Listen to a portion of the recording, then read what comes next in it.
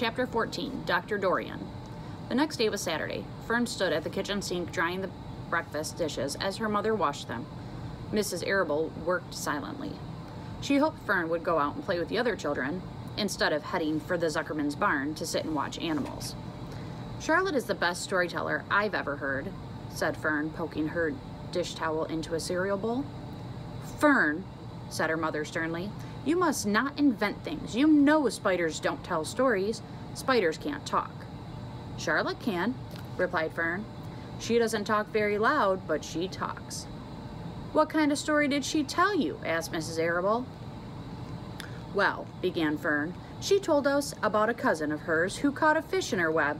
Don't you think that's fascinating?" "Fern, dear, how would a fish get in a spider's web?" said Mrs. Arable. "You know it couldn't happen. You're making this up." "Oh, it happened all right," replied Fern. "Charlotte never fibs. This cousin of hers built a web across the stream. One day she was hanging around the web, and a tiny fish leaped into the air and got tangled in the web. The fish was caught by one fin, Mother. Its tail was wildly thrashing and shining in the sun. Can't you just see the web? Sagging dangerously under the weight of the fish? Charlotte's cousin kept slipping in, dodging out, and she was beaten mercilessly over the head by the wildly thrashing fish, dancing in, dancing out, throwing. "Fern!" snapped her mother. "Stop it! Stop inventing these wild tales." "I'm not inventing," said Fern. "I'm just telling you the facts." "What finally happened?" asked her mother, whose curiosity began to get the better of her. "Charlotte's cousin won. She wrapped the fish up, then she ate him when she got good and ready. Spiders have to eat, the same as the rest of us." "Yes, I suppose they do," said Mrs. Arable vaguely. "Charlotte has another cousin, who is a balloonist. She stands on her head, lets out a lot of line, and is carried aloft on the wind. Mother, wouldn't you simply love to do that?" "Yes, I would, come to think of it," replied Mrs. Arable. "But Fern, darling, I wish you would play outside today, instead of going to Uncle Homer's barn. Find some of your playmates and do something nice outdoors. You're spending too much time in that barn. It isn't good for you to be alone so much." "Alone?" said Fern. "Alone? My best friends are in the barn cellar. It is a very social place, not at all lonely." Fern disappeared after a while, walking down the road toward Zuckerman's. Her mother dusted the sitting room. As she worked, she kept thinking about Fern. It didn't seem natural for a little girl to be so interested in animals. Finally, Mrs. Arable made up her mind she would pay a call on old Dr. Dorian and ask his advice. She got in the car and drove to his office in the village. Dr. Dorian had a thick beard. He was glad to see Mrs. Arable and gave her a comfortable chair. "It's about Fern," she explained. "Fern spends entirely too much time in the Zuckerman's barn. It doesn't seem normal. She sits on a milk stool in a corner of the barn cellar near the pig pen and watches animals, hour after hour. She just sits and listens." Dr. Dorian leaned back and closed his eyes. "How enchanting," he said. "It must be real nice and quiet down there. Homer has some sheep, hasn't he?" "Yes," said Mrs. Arable. "But it all started with that pig we let Fern raise on a bottle. She calls him Wilbur.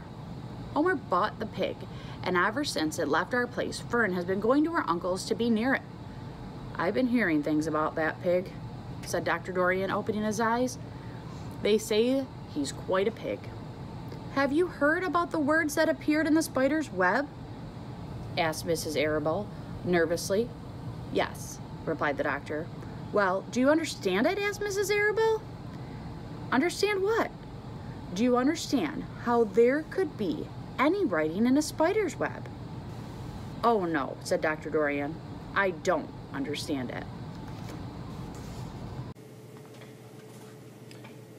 But for that matter, I don't understand how a spider learned to spin a web in the first place. When the words appeared, everyone said they were a miracle, but nobody pointed out that the web itself is a miracle. "What's miraculous about a spider's web?" said Mrs. Arable. I don't understand why you say a web is a miracle. It's just a web. Ever try to spin one? Asked Dr. Dorian. Mrs. Arble shifted uneasily in her chair. No, she replied. But I can crochet a doily and I can knit a sock. Sure, said the doctor, but somebody taught you, didn't they? My mother taught me. Well, who taught a spider? A young spider knows how to spin a web without any instructions from anybody. Don't you regard that as a miracle? I suppose so, said Mrs. Arable. I never looked at it that way before. Still, I don't understand how those words got into the web. I don't understand it, and I don't like what I can't understand. None of us do, said Dr. Dorian, sighing. I'm a doctor. Doctors are supposed to understand everything. But I don't understand everything. I don't intend to let it worry me. Mrs. Arable fidgeted. Fern says that animals talk to each other, Dr. Dorian. Do you believe animals talk? I never heard one say anything, he replied. But that proves nothing. It's quite possible that an animal has spoken civilly to me and that I didn't catch the remark because I wasn't paying attention. Children pay better attention than grown-ups. If Fern says the animals in Zuckerman's barn talk, I'm quite ready to believe her. Perhaps if people talked less, animals would talk more. People are incessant talkers. I can give you my word on that. Well, I feel better about Fern, said Mrs. Arable. You don't think I have to worry about her? Does she look well? Asked the doctor. Oh, yes. Appetite good? Oh, yes. She's always hungry. Sleep well at night? Oh, yes. Then don't worry, said the doctor. Do you think she'll ever start thinking about something besides pigs and sheep and geese and spiders? How old is Fern? She's 8. Well, said Dr. Dorian, I think she will always love animals, but I doubt that she spends her entire life in Homer Zuckerman's barn cellar. How about boys? Does she know any boys? She knows Henry Fussy, said Mrs. Arable brightly. Dr. Dorian closed his eyes and went into deep thought. Henry Fussy, he mumbled. Remarkable. Well, I don't think you have anything to worry about. Let Fern associate with her friends in the barn if she wants to. I would say offhand that spiders and pigs are fully as interesting as Henry Fussy. Yet I predict the day will come when even Henry Fussy will drop some chance remark that catches Fern's attention. It's amazing how children change from year to year. How is Avery? He asked, opening his eyes wide. Oh, Avery, chuckled Mrs. Arable. Avery is always fine. Of course he gets into poison ivy and gets stung by wasps and bees and brings frogs and snakes home and breaks everything he lays his hands on. He's fine. Good, said the doctor. Mrs. Arable said goodbye and thanked Dr. Dorian very much for his advice. She felt greatly relieved. Chapter 15. The Crickets. The crickets sang in the grasses. They sang the song of summer's ending, a sad, monotonous song. Summer is over and gone, they sang, over and gone, over and gone. Summer is dying, dying. The crickets felt it was their duty to warn everybody that summer cannot last forever, even on the most beautiful days in the whole year. The days when summer is changing into fall, the crickets spread the rumors of sadness and change. Everybody heard the song of the crickets. Avery and Fern Arble heard it as they walked the dusty road. They knew that school would soon begin again. The young geese heard it and knew that they would never be little goslings again. Charlotte heard it and knew that she hadn't had much time left. Miss Zuckerman, at work in the kitchen, heard the crickets, and a sadness came over her too. Another summer gone, she sighed.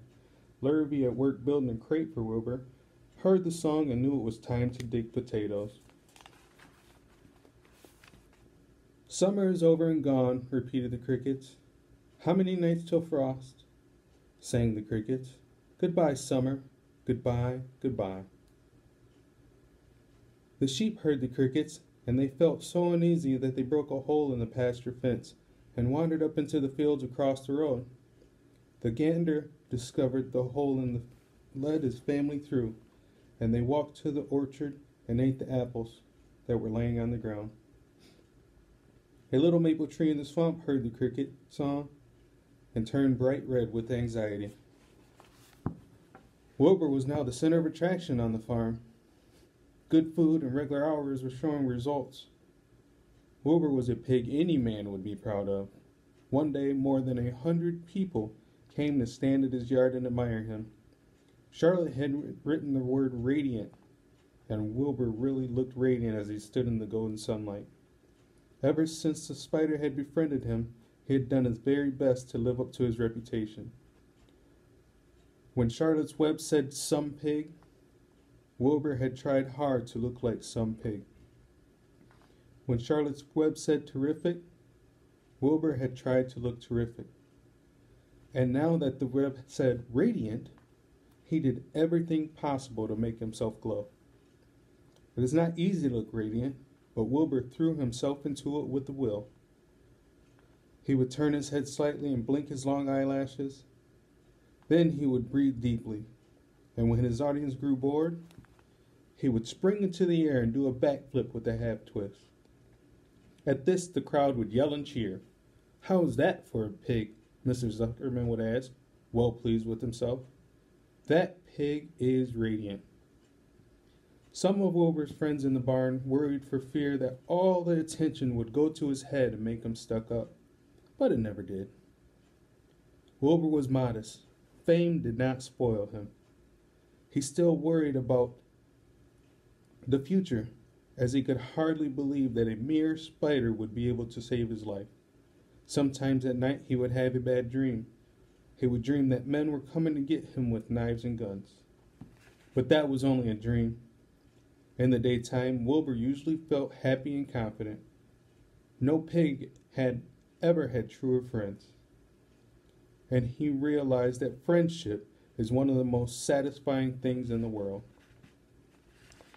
Even the song of the crickets did not make Wilbur too sad.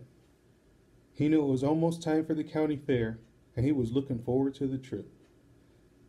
If he could distinguish himself at the fair and maybe win some prize money, he was sure Mr. Zuckerman would let him live. Charlotte had worries of her own, but she kept quiet about them. One morning, Wilbur asked her about the fair. "You're going with me, aren't you, Charlotte?" he asked. "Well, I don't know," replied Charlotte.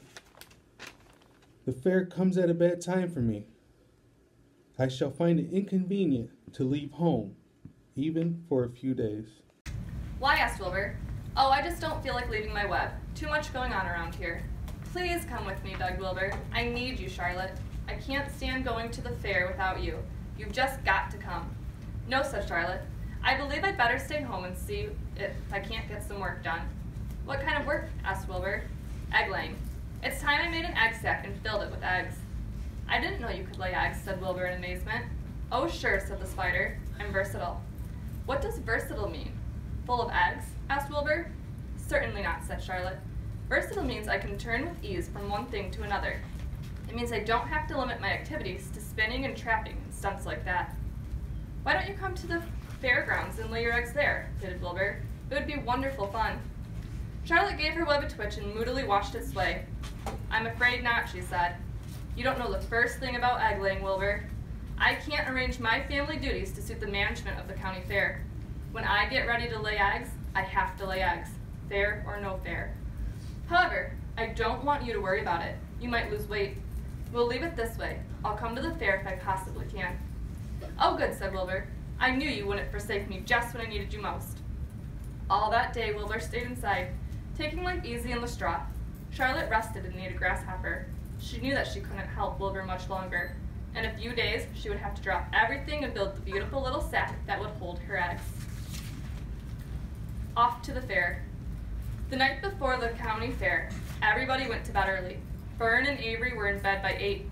Avery lay dreaming that the Ferris wheel had stopped and that he was in the top car. Fern lay dreaming that she was getting sick in the swings. Lurvy was in bed by 8:30. He lay dreaming that he was throwing baseballs at a cloth cat and winning a genuine Navajo blanket. Mr. and Mrs. Zuckerman were in bed by 9. Mrs. Zuckerman lay dreaming about a deep freeze unit. Mr. Zuckerman lay dreaming about Wilbur. He dreamt that Wilbur had grown until he was 116 feet long and 92 feet high, and that he had won all the prizes at the fair and was covered with blue ribbons and even had a blue ribbon tied to the end of his tail. Down in the barn cellar, the animals too went to sleep early, all except Charlotte. Tomorrow would be fair day. Every creature planned to get up early to see Wilbur off on his great adventure. When morning came, everybody got up at daylight. The day was hot. Up the road at the Arables' house, Fern lugged a pail of hot water to her room and took a sponge bath. Then she put on her prettiest dress because she knew she would see boys at the fair. Mrs. Arable scrubbed the back of Avery's neck and wet his hair and parted it, and brushed it down hard till it stuck to the top of his head, all but 6 hairs that stood straight up. Avery put on clean underwear, clean blue jeans, and a clean shirt. Mr. Arable dressed, ate breakfast, and then went out and polished his truck. He had offered to drive everybody to the fair, including Wilbur. Bright and early, Lurvy put clean straw in Wilbur's crate and lifted it into the pig pen. The crate was green in gold letters that said, Zuckerman's Famous Pig.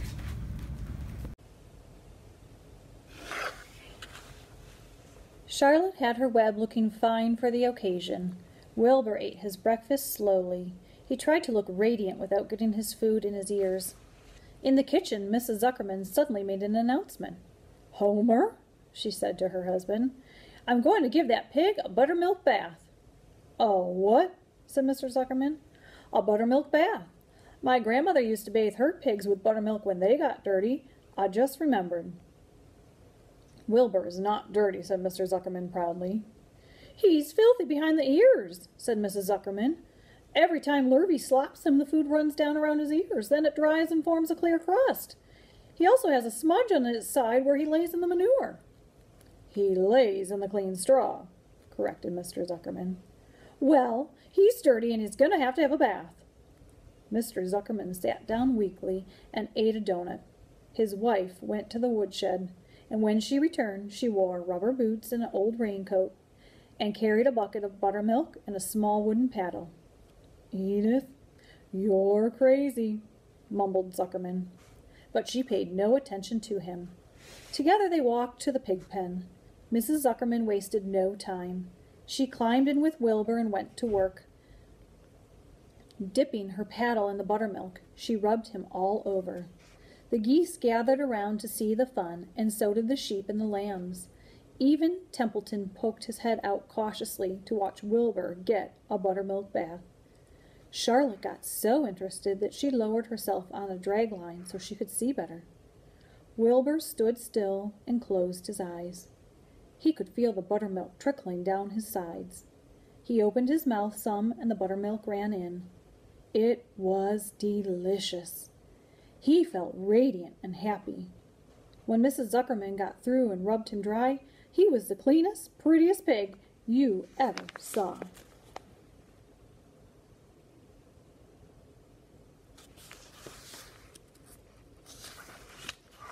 He was pure white, pink around the ears and snout, and smooth as silk. The Zuckermans went up to change into their clothes. Lurvy went to shave and put on his plaid shirt and his purple necktie. The animals were left to themselves in the barn. The 7 goslings paraded around and around their mother. "Please, please, please, take us to the fair," begged a gosling. Then all 7 began teasing to go. "Please, please, please, please, please, please, please." They all made quite a racket. "Children," snapped the goose, "we're staying quietly at home. Only Wilbur is going to the fair." Just then Charlotte interrupted. "I shall go too," she said softly. "I've decided to go with Wilbur. He may need me. We can't tell what might happen at the fairgrounds. Somebody's got to go along who knows how to write. And I think Templeton better come too. I might need somebody to run errands and do general work." "I'm staying right here," grumbled the rat. "I haven't the slightest interest in fairs." "That's because you've never been to one," remarked an old sheep. "A fair is a rat's paradise. Everybody spills food at the fair. A rat can creep out late at night and have a feast. In the horse barn you will find oats that trotters and pacers have spilled. In the trampled grass of the infield you'll find old discarded lunch boxes containing foul remains of peanut butter sandwiches, hard-boiled eggs, cracker crumbs, bits of donuts, and particles of cheese.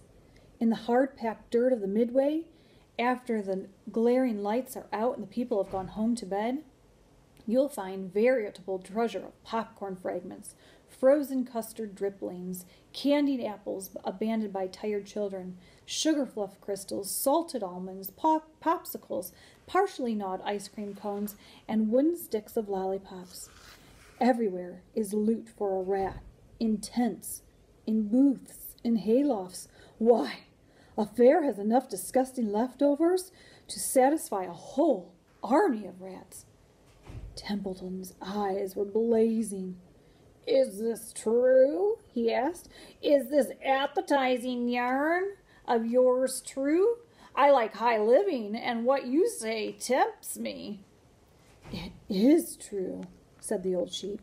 "Go to the fair, Templeton. You will find the conditions at the fair will surpass your wildest dreams.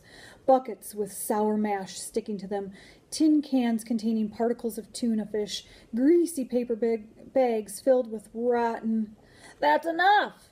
cried Templeton. "Don't tempt me any more. I'm going." "Good," said Charlotte, winking at the old sheep. Now then, there is no time to be lost. Wilbur will soon be put into the crate. Templeton and I must get in the crate right now and hide ourselves. The rat didn't waste a minute. He scampered over to the crate, crawled between the slats, and pulled straw up over him so he was hidden from sight. "All right," said Charlotte, "I'm next." She sailed into the air, let out a drag line, and dropped gently to the ground. Then she climbed the side of the crate and hid herself inside a knothole in the top board. The old sheep nodded. "What a cargo," she said. "That sign ought to say Zuckerman's Famous Pig and 2 stowaways." "Look out, the people are coming, umming," shouted the gander. "Cheese it, cheese it, cheese it!" The big truck with Mr. Arabelle at the wheel backed slowly down toward the barnyard. Lurvy and Mr. Zuckerman walked alongside. Fern and Avery were standing in the body of the truck, hanging on to the sideboards. "Listen to me," whispered the old sheep to Wilbur. "When they open the crate and try to put you in, struggle. Don't go without a tussle. Pigs always resist when they are being loaded." "If I struggle, I'll get dirty," said Wilbur. "Never mind that. Do as I say. Struggle. If you were to walk into the crate without resisting, Zuckerman might think you were bewitched. He'd be scared to go to the fair." Templeton poked his head up through the straw. "Struggle if you must," said he. "But kindly remember that I'm hiding down here in this crate, and I don't want to be stepped on, or kicked in the face, or pummeled, or crushed in any way, or squashed, or buffeted around, or bruised, or lacerated, or scarred, or biffed. Just watch what you're doing, Mr. Radian, when they get shoving you in." "Be quiet, Templeton," said the sheep. "Pull in your head, they're coming. Look radiant, Wilbur. Lay low, Charlotte. Talk it up, geese." The truck backed slowly to the pig pen and stopped. Mr. Arabelle cut the motor, got out, walked around the rear, and lowered the tailgate. The geese cheered. Mrs. Arabelle got out of the truck.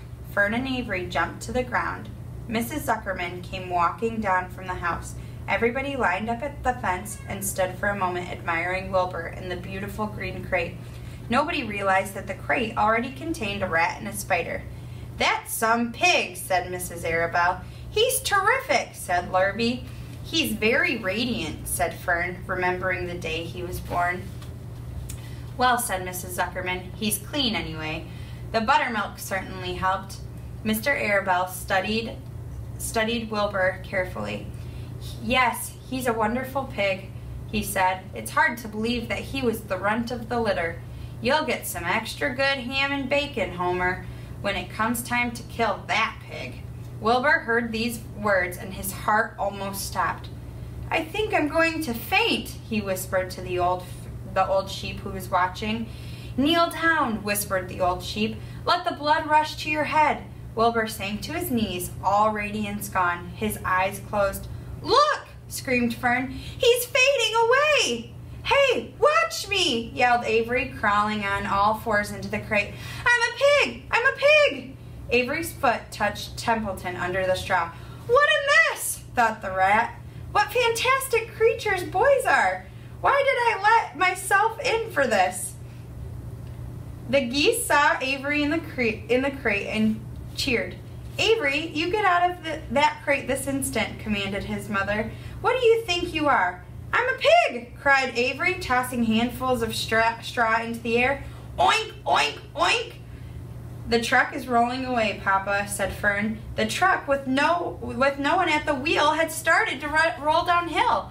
Mr. Arabelle dashed to the driver's seat and pulled on the emergency brake. The truck stopped. The geese cheered. Charlotte crouched and made herself as small as possible in the knothole so Avery wouldn't see her. Come out at once, cried Mrs. Arabelle. Avery crawled out of the crate on his hands and knees, making faces at Wilbur. Wilbur fainted away. The pig has passed out, said Mrs. Zuckerman. Throw water on him. Throw buttermilk, suggested Avery. The geese cheered.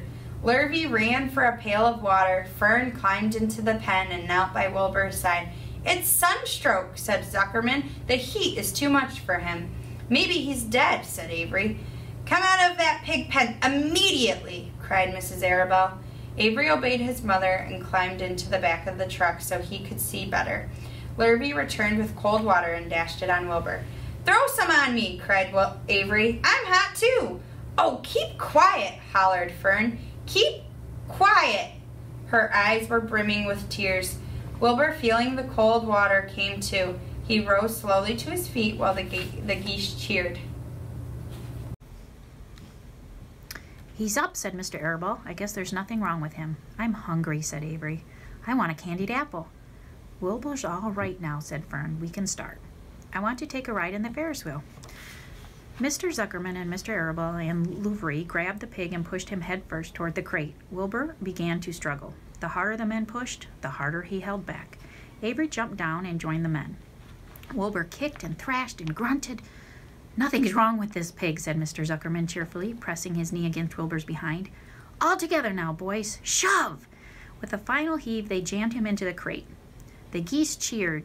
Louvry nailed some boards across the end so Wilbur couldn't back out. Then, using all their strength, the men picked up the crate and heaved it aboard the truck.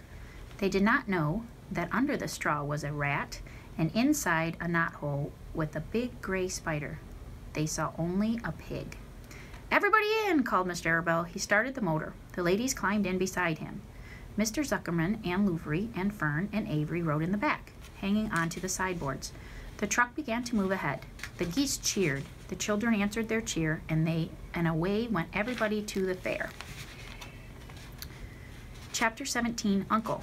When they pulled into the fairgrounds, they could hear music and see the Ferris wheel turning in the sky. They could smell the dust of the racetrack where the sprinkling cart had moistened it, and they could smell hamburgers frying and see balloons aloft.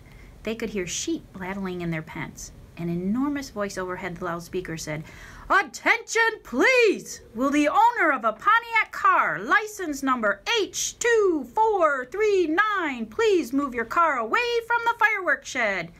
Can I have some money? Asked Fern. Can I too? Asked Avery. I'm going to win a doll by spinning a wheel, and it will stop at the right number, said Fern. I'm going to steer a jet plane and make it bump into another one. Can I have a balloon? Asked Fern. Can I have a frozen custard and a cheeseburger and some raspberry soda pop? Asked Avery. You children be quiet while we get the pig unloaded, said Mrs. Arabelle. Let's let the children go off by themselves, suggested Mr. Arabelle. The fair only comes once a year. Mr. Arabelle gave Fern 2 quarters and 2 dimes. He gave Avery 5 dimes and 4 nickels. Now run along, he said, and remember the money has to last all day.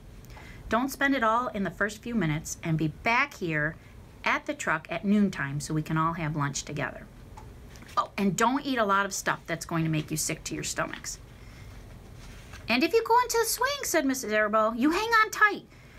You hang on very tight. You hear me? And don't get lost, said Mr. Zuckerman. And don't get dirty. Don't get overheated, said their mother.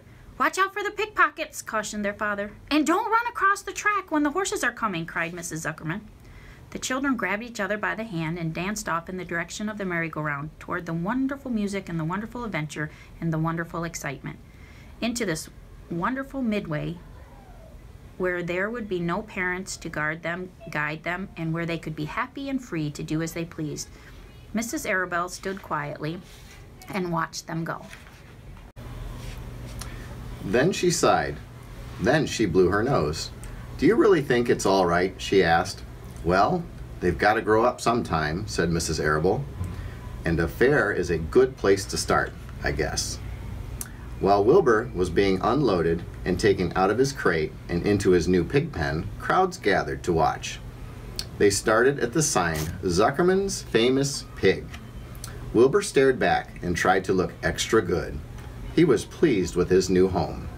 The pen was grassy, and it was shaded from the sun by a shed roof. Charlotte, watching her chance, scrambled out of the crate and climbed a post to the underside of the roof. Nobody noticed her. Templeton, not wishing to come out in broad daylight, stayed quietly under the straw at the bottom of the crate. Mr. Zuckerman poured some milk, skim milk, into Wilbur's trough, pitched clean straw into his pen, and then he headed, and Mrs. Zuckerman and the Arables walked away towards the cattle barn to look at purebred cows and to see the sights. Mr. Zuckerman particularly wanted to look at tractors. Mrs. Zuckerman wanted to see a deep freeze. Lurvy wandered off by himself, hoping to meet friends and have some fun on the midway. As soon as the people were gone, Charlotte spoke to Wilbur. "It's a good thing you can't see what I see," she said. "What do you see?" asked Wilbur. "There's a pig in the next pen, and he's enormous. I'm afraid he's much bigger than you are. Maybe he's older than I am, and has had more time to grow," suggested Wilbur. Tears began to come to his eyes. "I'll drop down and have a closer look," Charlotte said. Then she crawled along a beam. She was directly over the next pig pen. She let herself down on a drag line until she hung in the air just in front of the big pig's snout. "May I have your name?" she asked politely. The pig stared at her. "No name," he said in a big, hearty voice. "Just call me Uncle." "Very well, Uncle," replied Charlotte. "What is the date of your birth? Are you a spring pig?" "Sure, I'm a spring pig," replied Uncle. "What did you think I was, a spring chicken?" "Ha ha! That's a good one, eh, sister?" "Mildly funny," said Charlotte. "I have heard funnier ones, though. Glad to have met you, and now I must be going." She ascended down slowly and returned to Wilbur's pen. "He claims he's a spring pig," reported Charlotte. "And perhaps he is. One thing is certain, he has a most unattractive personality. He is too familiar, too noisy, and he cracks weak jokes. Also, he's not anywhere near as clean as you are, nor as pleasant. I took quite a dislike to him in our brief interview. He's going to be a hard pig to beat, though, Wilbur, on account of his size and weight. But with me helping you, it can be done." "When are you going to spin a web?" asked Wilbur. "This afternoon, late, if I'm not too tired," said Charlotte. "The least tires me these days." The least thing tires me these days. I don't seem to have the energy I once had. My age, I guess. Wilbur looked at his friend. She looked rather swollen, and she seemed listless. "I'm awfully sorry to hear that you're feeling poorly, Charlotte," he said. "Perhaps if you spin a web and catch a couple of flies, you'll feel better." "Perhaps," she said wearily, "but I feel like the end of a long day." Clinging upside down to the ceiling, she settled down for a nap, leaving Wilbur very much worried. All morning people wandered past Wilbur's pen. Dozens and dozens of strangers stopped to stare at him and to admire his silky white coat, his curly tail, his kind and radiant expression. Then they would move on to the next pen where the bigger pig lay. Wilbur heard several people make favorable remarks about Uncle's great size. He couldn't help overhearing these remarks, and he couldn't help worrying. And now, with Charlotte not feeling well, he thought, "Oh dear." All morning Templeton slept quietly under the straw. The day grew fiercely hot. At noon, the Zuckermans and the Arables returned to the pig pen. Then, a few minutes later, Fern and Avery showed up. Fern had a monkey doll in her arms and was eating Cracker Jack. Avery had a balloon tied to his ear and was chewing a candied apple. The children were hot and dirty. "Isn't it hot?" said Mrs. Zuckerman. "It's terribly hot," said Mrs. Arable, fanning herself with an advertisement of a deep freeze. One by one they climbed into the truck and opened lunch boxes. The sun beat down on everything. Nobody seemed hungry. "When are the judges going to decide about Wilbur?" asked Mrs. Zuckerman. "Not till tomorrow," said Mr. Zuckerman. Lurvy appeared carrying an Indian blanket that he had won. "That's just what we need," said Avery, "a blanket." "Of course it is," replied Lurvy, and he spread the blanket across the sideboards of the truck so that it was like a little tent. The children sat in the shade under the blanket and felt better. After lunch, they stretched out and fell asleep. Chapter 18, The Cool of the Evening. In the cool of the evening, when shadows darkened the fairgrounds, Templeton crept from the crate and looked around. Wilbur lay asleep in the straw. Charlotte was building a web. Templeton's keen nose detected many fine smells in the air. The rat was hungry and thirsty. He decided to go exploring. Without saying anything to anybody, he started off. "Bring me back a word," Charlotte called after him. "I shall be writing tonight for the last time." The rat mumbled something to himself and disappeared into the shadows. He did not like being treated like a messenger boy. After the heat of the day, the evening came as a welcome relief to all. The Ferris wheel was lighted now. It went round and round in the sky and seemed twice as high as by day. There were lights on the midway, and you could hear the crackle of the gambling machines and the music of the merry-go-round, and the voice of the man in the Beano booth calling numbers. The children felt refreshed after their nap. Fern met her friend Henry Fussy, and he invited her to ride with him in the Ferris wheel. He even bought a ticket for her, so it didn't cost her anything. When Mrs. Arable happened to look up into the starry sky and saw her little daughter sitting with Henry Fussy and going higher and higher into the air, and saw how happy Fern looked, she just shook her head. My, she said, "Henry Fussy, think of that." Templeton kept out of sight. In the tall grass behind the cattle barn, he found a folded newspaper. Inside it were leftovers from somebody's lunch: a deviled ham sandwich, a piece of Swiss cheese, part of a hard-boiled egg, and the core of a wormy apple. The rat crawled in and ate everything. Then he tore a word out of the paper, rolled it up, and started back to Wilbur's pen. Charlotte had her web almost finished when Templeton returned, carrying the newspaper clipping.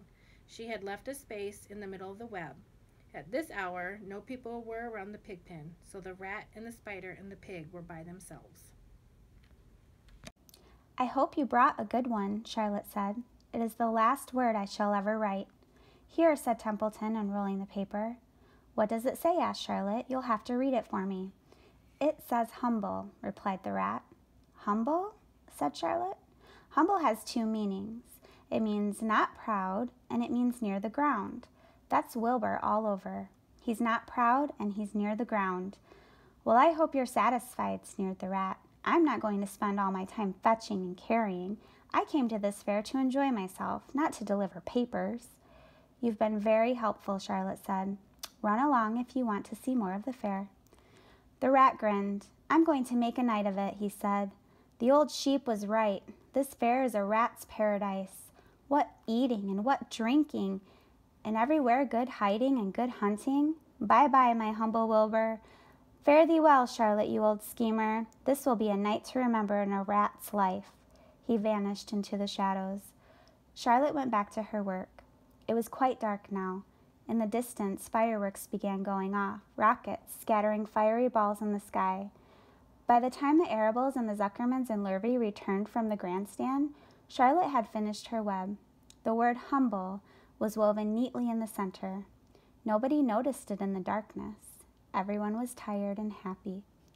Fern and Avery climbed into the truck and lay down. They pulled the Indian blanket over them. Lurvy gave Wilbur a forkful of fresh straw. Mr. Arable patted him. "Time for us to go home," he said to the pig. "See you tomorrow." The grown-ups climbed slowly into the truck, and Wilbur heard the engine start, and then heard the truck moving away in low speed. He would have felt lonely and homesick had Charlotte not been with him. He never felt lonely when she was near. In the distance, he could still hear the music of the merry-go-round. As he was dropping off to sleep, he spoke to Charlotte. "Sing me that song again about the dung in the dark," he begged. "Not tonight," she said in a low voice. "I'm too tired." Her voice didn't seem to come from her web. "Where are you?" asked Wilbur. "I can't see you. Are you on your web?" "I'm back here," she answered, "up in this back corner." "Why aren't you on your web?" asked Wilbur. "You almost never leave your web." "I've left it tonight," she said. Wilbur closed his eyes. "Charlotte," he said, after a while. Do you really think Zuckerman will let me live and not kill me when the cold weather comes? Do you really think so? Of course, said Charlotte. You are a famous pig, and you are a good pig. Tomorrow you will probably win a prize. The whole world will hear about you. Zuckerman will be proud and happy to own such a pig. You have nothing to fear, Wilbur, nothing to worry about. Maybe you'll live forever. Who knows? And now go to sleep. For a while there was no sound. Then Wilbur's voice. What are you doing up there, Charlotte? Oh, making something, she said. Making something as usual. Is it something for me? Asked Wilbur. No, said Charlotte. It's something for me for a change. Please tell me what it is, begged Wilbur. I'll tell you in the morning, she said. When the first light comes into the sky and the sparrows stir and the cows rattle their chains, when the rooster crows and the stars fade, when early cars whisper along the highway, you look up here and I'll show you something. I will show you my masterpiece. Before she finished the sentence, Wilbur was asleep. She could tell by the sound of his breathing that he was sleeping peacefully deep in the straw. Miles away at the Arables' house, the men sat around the kitchen table eating a dish of canned peaches and talking over the events of the day. Upstairs, Avery was already in bed and asleep. Miss Arable was tucking Fern into bed. Did you have a good time at the fair? She asked as she kissed her daughter. Fern nodded. I had the best time I have ever had anywhere or any time in all of my whole life. Well, said Miss Arable, isn't that nice?